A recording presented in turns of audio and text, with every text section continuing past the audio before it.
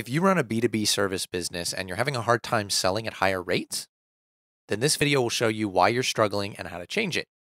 You aren't in the business that you think you are. If you're an accountant, you're not in the accounting business. If you're a professional portrait photographer, then you're not in the photography business. If you're a voiceover artist, you're not in the voiceover business. This can be a difficult concept to wrap your head around, so I'm going to use an example. I run a video production company that makes animated explainer videos like the one you're watching now. There are hundreds of other studios that make the exact same type of videos at the exact same level of quality for all intents and purposes. In the eyes of a client, the only real difference between us is price. Now, if I try to compete on price, I'm actually accomplishing the opposite of what I want. If I don't compete on price, then they'll go buy from someone else. So how do I solve this problem? The answer is that I stop acting like I'm in the video business and I start acting like I'm in the problem-solving business. Let me ask you which is worth more to a client: a 2-minute explainer video or a video that saves them thousands of hours of labor time a year. See, what we have to realize is that the service we're providing has no intrinsic value to a client unless it's connected with a real business objective.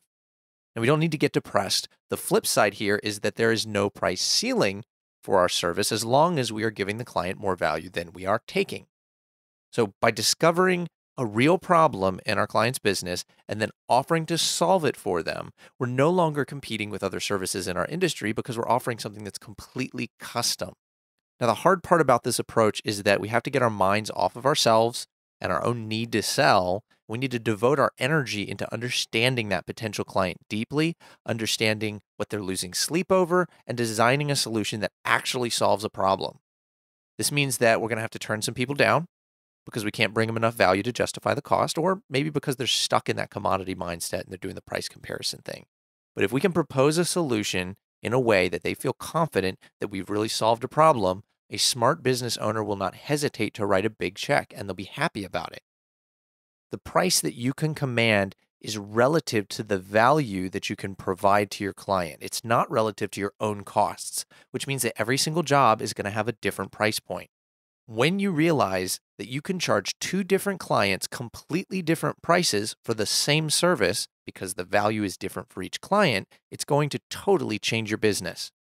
Now, if you'd like to discuss this concept more, comment below or email me at info@chancegodwin.com.